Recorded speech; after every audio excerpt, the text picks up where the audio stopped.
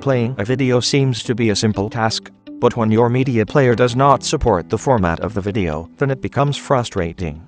Sometimes when you want to upload the video on a social media platform or a video hosting site, and it does not support the format, then it creates another frustration. Then video conversion becomes the need of the moment.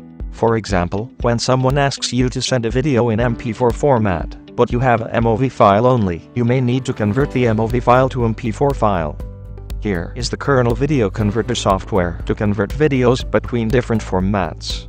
Kernel Video Converter is a simple tool, and you only need to select the video and choose the required output option for conversion. The tool will handle the rest and create a new video or audio file in the required format. Here we will show you how you can convert your video to any required format. Start the software and click the plus button to add the video file. Now browse and select the videos from their location and click the open button. You can add as many videos as you need. After selecting the video, you will see their thumbnails in the software windows. If you think that you have selected videos by mistake, then you can remove them easily using the remove button. Once all the files are added, then click the next button. The next window will show you all the output formats that are available for your video. You can choose any format according to video format, smartphone brand, video quality, dimensions, etc. Then click the Convert Now button.